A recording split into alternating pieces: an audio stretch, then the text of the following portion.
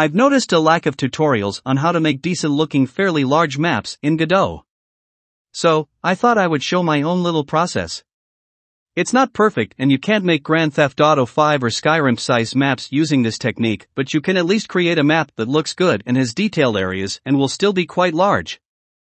Also, this is not a tutorial, just a brief overview of how I make maps, and this can be applied to any game engine, not just Godot. So first off, if it isn't obvious already, I'm using Blender to create my maps and import them into Godot. But, as you can see, there is a bit more to it than that. This isn't just some boring gray scene. To get started, create a new Blender scene, delete everything and go into the render settings and check the ambient occlusion, bloom, screen space reflections, and set the shadow quality to the highest settings.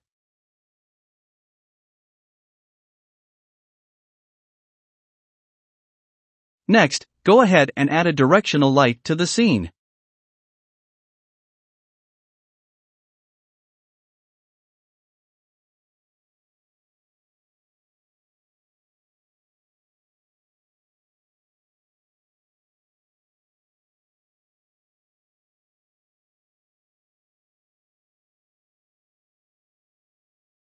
Now go into World Settings and make the Color and Environment texture. I have a folder of HDRI textures that I downloaded for free on websites like Polyhaven. There are even websites now that create AI-generated HDRI images for you. Of course, you can make your own using Blender as well. Lately, I can't use Blender without a nice background. Now go to Add, Mesh, Landscape. If landscape doesn't appear, you have to go to Edit, Preferences, Add-ons, and then type A, then a period. Then, and landscape should be the first result and click to enable it.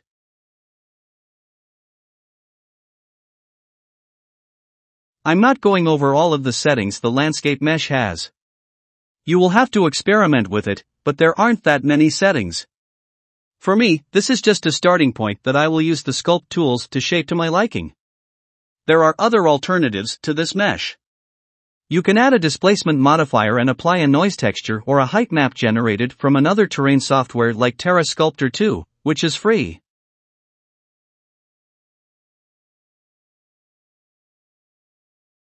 Next comes the most difficult, but also the most important part of the setup. The terrain material. What's great about this though is that once you've made your terrain material, you can use and easily modify it on all future terrains. I saved a Blender file called Terrain Template, and I can just create a copy of that file whenever I want to make a new terrain to save a lot of time.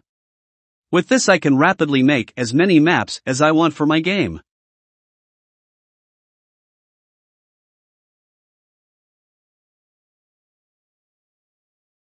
I'm not going to go over every node in my material, but basically I'm taking the height and normals of my mesh to factor where to apply the riverbed, mountain, and snow textures, then taking those values as the RGBs of a new texture which I will import into Godot along with my terrain.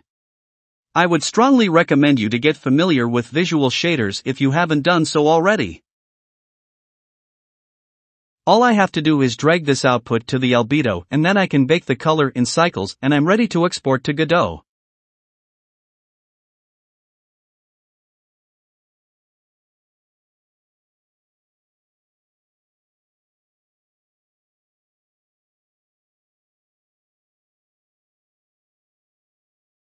I have it set up to bake a 4K texture, so it would take a few minutes.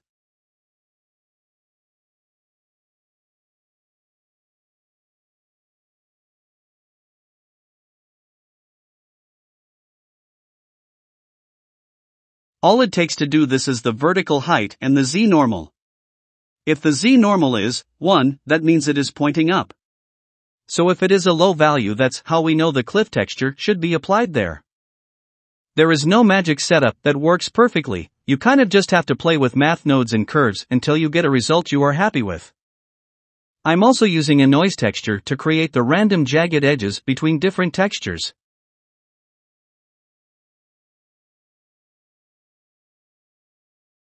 Now, in Godot I've created a much simpler visual shader that takes the mapping texture that I baked in Blender and uses it to map textures back to the terrain.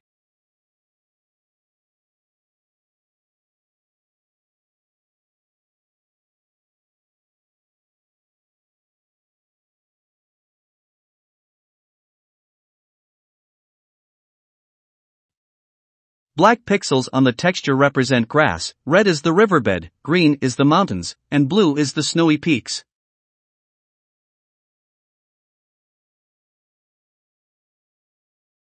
I could use the alpha channel for a fourth texture, but that makes it harder to see it if I want to modify it in GIMP or Photoshop. So I could just use a second mapping texture instead and have 3 or 4 more textures.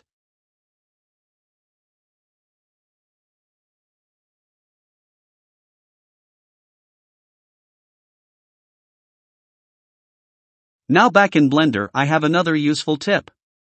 Let's say you have a really big map like this, but you have a main area or two where the player will spend most of their time and you want a lot of detail.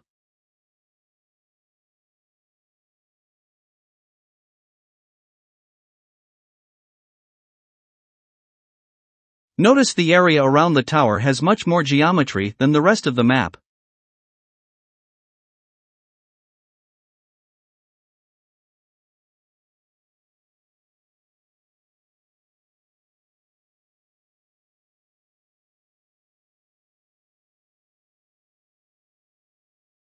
Well, let me introduce you to the dynamic topology mode. This allows you to easily apply more detail to a specific part of the map. For example, here I want to add detail to this cliff. But once I do that, as you can see, the dynamic topology mode breaks my UVs wherever I've applied it. But that is no problem because I have been very careful to only sculpt in the vertical direction. Most brushes have this feature.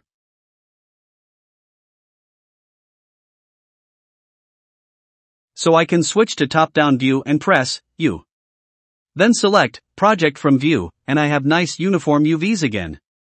This wouldn't work if I had overhanging cliffs or something like that. I make sure that my brush is set to Z-plane before I use it. A regular UV unwrap would arguably work better and it would allow overhanging cliffs, but I think for terrain it's messy and a bad practice.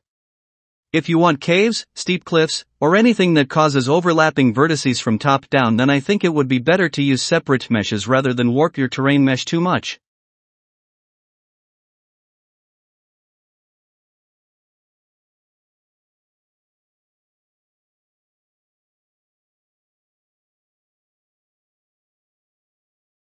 That's all for today. Thanks for watching and I hope you found something useful in this video.